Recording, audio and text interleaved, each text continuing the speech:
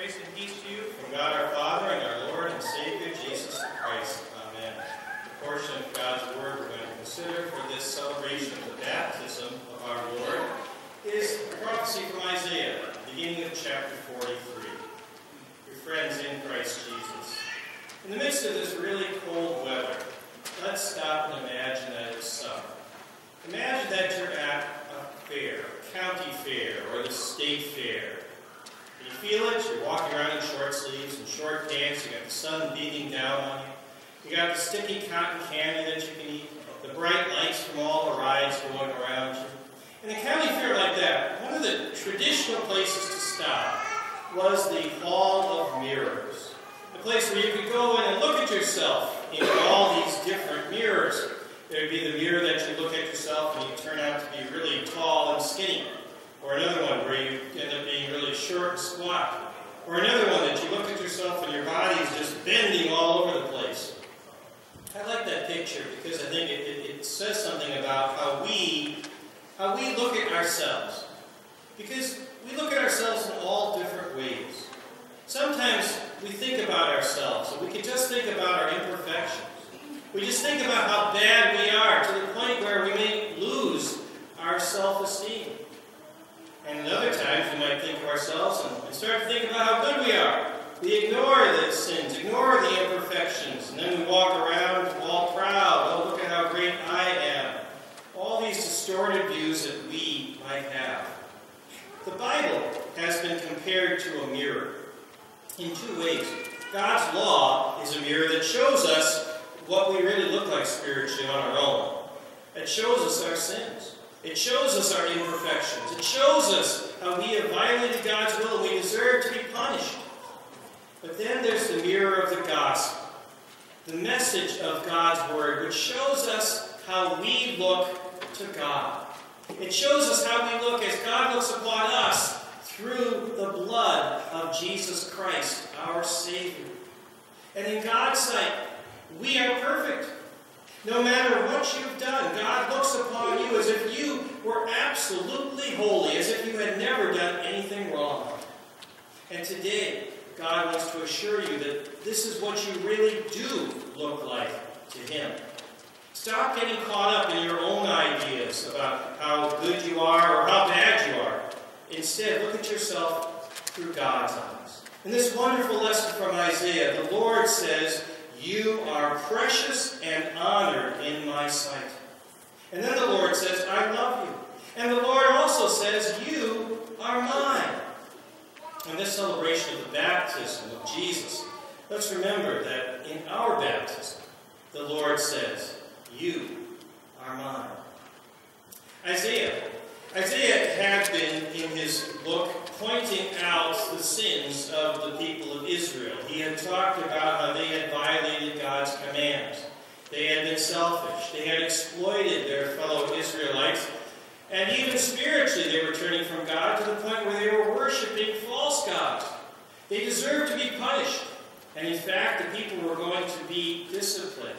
They were going to be taken away, taken captive from their land. And then we get to chapter 43, which says, "But now, this is what the Lord says, He who created you, Jacob, He who formed you, Israel." The Lord says, "You are mine." He says that, first of all, because He created you. You are a special creation of God.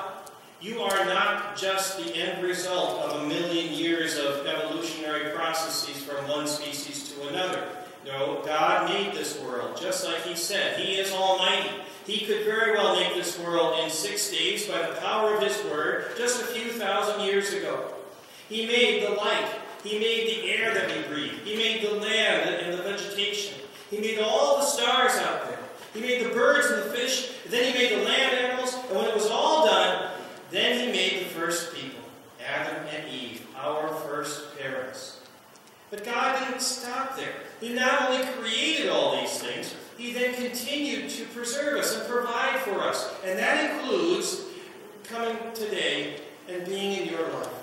God gave Adam and Eve the gift of children, and then grandchildren, and on right down until you were conceived as God led to you being born here upon this earth.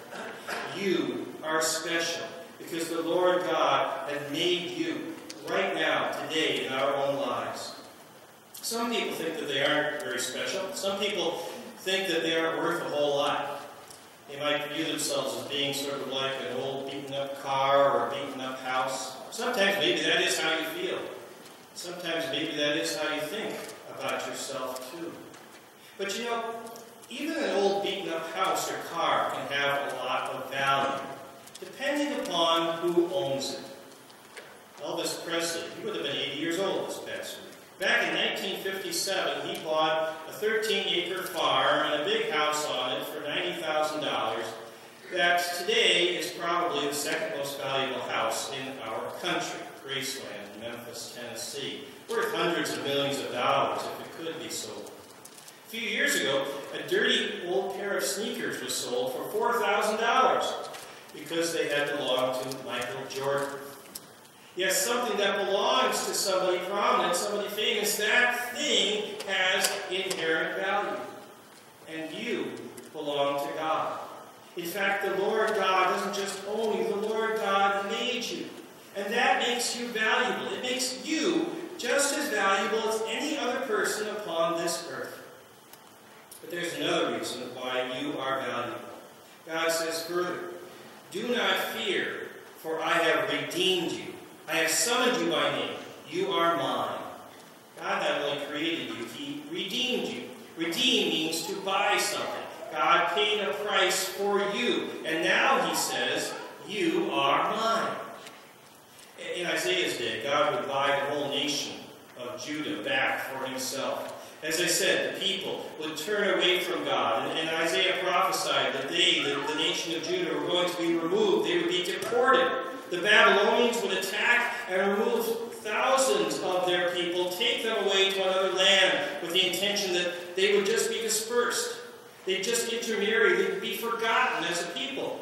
But God said, "No, I am going to bring you back." Something truly amazing, unprecedented would happen. The Jewish people, after being deported, after being removed for 70 years, would actually be brought back to their own life, their own land.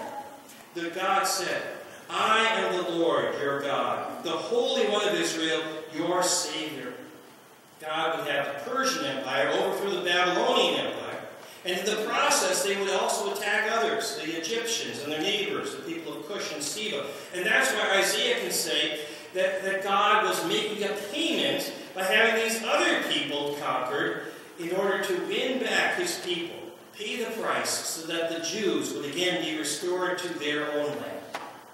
But the thing is, all of this was just foreshadowing a much greater redemption, a much greater payment. Because every one of us has sinned against the Lord God. We may not have stooped down to false idols like the Israelites did, but there are times where we put other things before God, times where we concentrate more on our money or our possessions rather than God, times where we want to trust a doctor or a famous person, times where we will elevate some other individual as most important rather than keeping God most important here in our lives. There are times where we act selfishly, each and every day. We are sinners, and we deserve to be punished. And we live with that. We live with the pain, we live with the guilt, we live with the fear, we live with the knowledge that we deserve to be punished forevermore. But God redeemed us. The Lord God made a payment for you. He did it by sending His Son here, having Him come to this earth in order to pay the price for everything that you have ever done wrong. What an amazing payment this was. The Almighty God comes to this earth, and He Himself goes to the cross so that His innocent suffering and death would secure you once again for the Lord God, make you His child. I think that we see that so clearly in the gospel for today, where Jesus is baptized. So John the Baptist is out there at the Jordan River. He's baptizing people. First of all, telling them they have to repent. They have to admit their sins, turn from their sinful ways. And then He removes their sins, washes their sins away. The forgiveness of sins, that's what God was actually giving there at that Jordan River. And He's doing this one person after another, and then along comes Jesus. The one person who did not need to be baptized. The one person who had absolutely nothing to repent of because he hadn't done anything wrong. because he had come to this earth to be our substitute. He had come here to take your place, as if he were the worst of sinners right there going to be baptized. And then he would leave to begin his public ministry that would culminate at his death at Mount Calvary and his rising from the dead. You can be certain that you belong to God, because now you have this incredible value. It's not just that God made you. God has also redeemed you from your sins. You know, even something like Graceland Mansion or Michael Jordan's shoes, even they would say wouldn't really have value unless there was somebody who actually was willing to pay for them. Well, God was willing to pay for you. God was willing to shed his own blood in order to win you for eternal life. Therefore, you are valued above all other things. And you can be sure of that if you were united with Jesus in holy baptism. Our second lesson today from Paul's letter to Titus said that God saved us through the washing of baptism so that we might become heirs, having the hope of eternal life. You are a child of God, and you have an inheritance in heaven waiting for you. When you leave this earth, you have another home, and it's going to be so much better than Graceland. It's going to be so wonderful as we are there with all of God's people praising our God and Savior eternally. And this is something that you can be certain of now, because in baptism, God washed your sins away.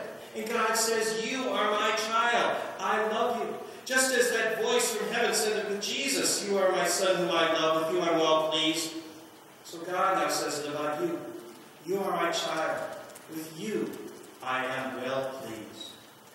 And this means that we have all sorts of blessings from God even today. Let me read once again from Isaiah. The Lord said, when you pass through the waters, I will be with you. When you pass through the rivers, they will not sweep over you. When you walk through the fire, you will not be burned. The flames will not set you ablaze. Now some people think, okay, if I'm a Christian, nothing bad should happen to me, right? That's not what he said. He said, when you walk through the waters, when you walk through the fires. In other words, you're going to have hard times. You're going to have troubles.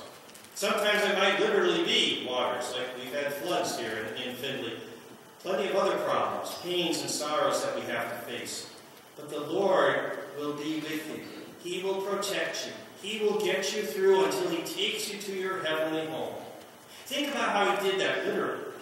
With the whole nation of Israel when they were in Egypt and God parted the Red Sea. They walked through the waters. Think about how he was with Shadrach, Meshach, and Abednego, thrown into a fiery furnace, yet not one hair on their heads was singed. Yes, the Lord has that power to protect you today, and he will be with you, making sure that you are preserved in the faith until he brings you to your true heavenly home. Isaiah quotes the Lord saying, you are precious and honored in my sight. Here's how Martin Luther kind of expanded on those words of the Lord God. You are precious. Where? In my eyes. Who says that? The world does not say this. No, to the contrary. Even in your own eyes, you seem cast off. But in my eyes, you are a noble jewel and emerald. Although in supreme trials you seem to be nothing in your own eyes and are condemned, in my eyes you are glorious. Therefore you may be vile in your own eyes, in the eyes of the world, even in those of your brothers.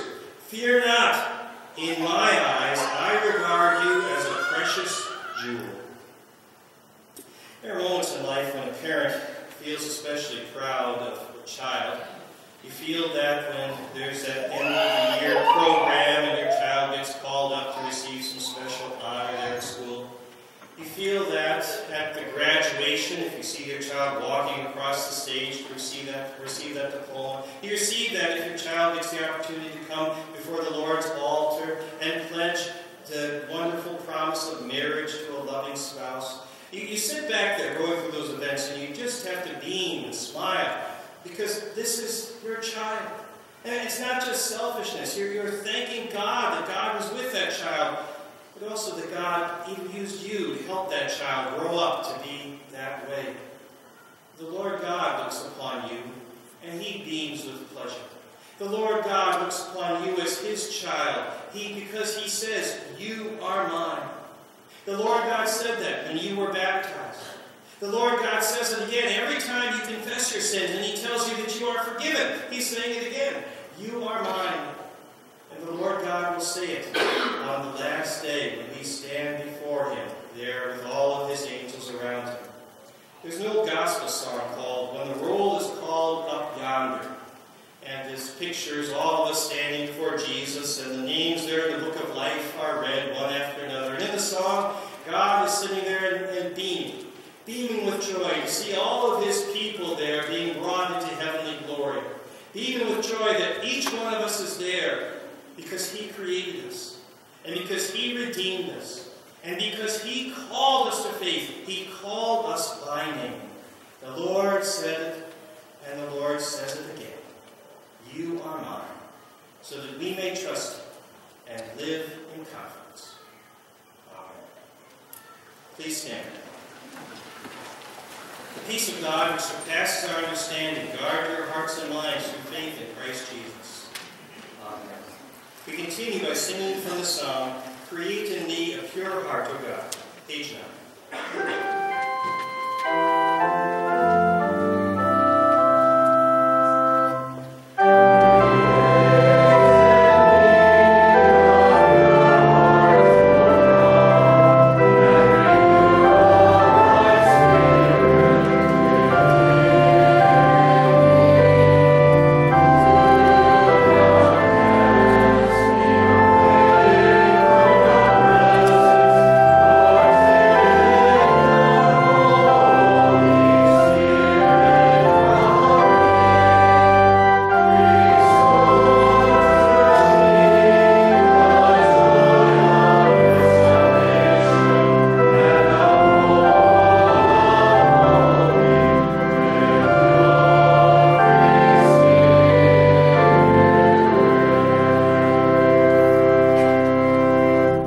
Please be seated.